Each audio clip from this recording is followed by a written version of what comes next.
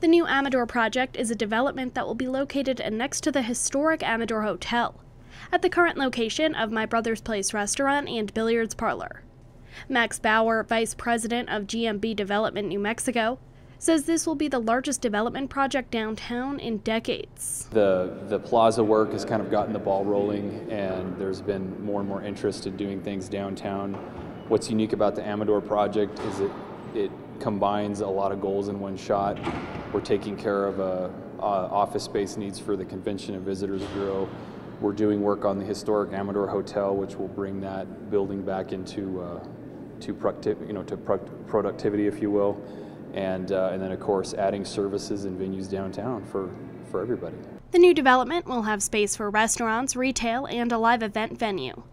City Councilor Greg Smith says this is an important project because this is the gateway to downtown. We will see the excitement downtown, we'll see the opportunities, we'll see the Amador Hotel appropriately rehabilitated and historically preserved, and we'll see other activities down there. So I think it all ties in with things that we've been wanting to happen, and certainly it will sort of link in with the two-way conversions that we're doing on Water and Church and the completion of the plaza and several other things. So it's exciting. Mayor Ken Miyagishima says the new restaurant and retail space can help draw more business and development to the downtown area. Well, one of the things that our developer was telling us, that the consultants that they work with on the 10-10-10 rule about having different types of venues of the same type, 10 different restaurants or 10 different pubs to draw from, 10 different retail stores.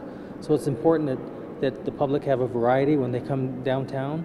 It's not just one or two things. The city is spending $6.5 million that will be paid to GMB in stages as construction work is completed.